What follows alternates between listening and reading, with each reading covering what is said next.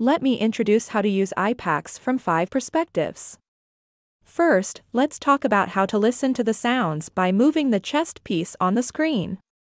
When you tap on the chest illustration displayed on the iPax screen, the chest piece icon moves to that part and the sound plays.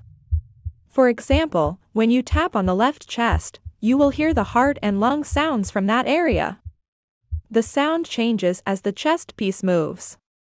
All sounds are synchronized, so the timing does not shift, making it sound just like a real person.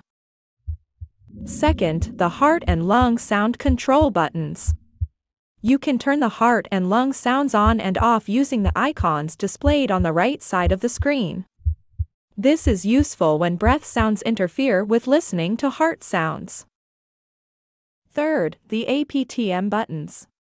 iPax has 4 buttons installed to hear the heart sounds on the correct site.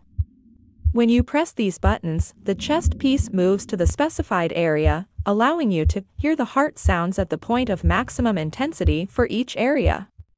Fourth, posterior auscultation. Pressing the circular arrow at the top right of the screen switches to the posterior.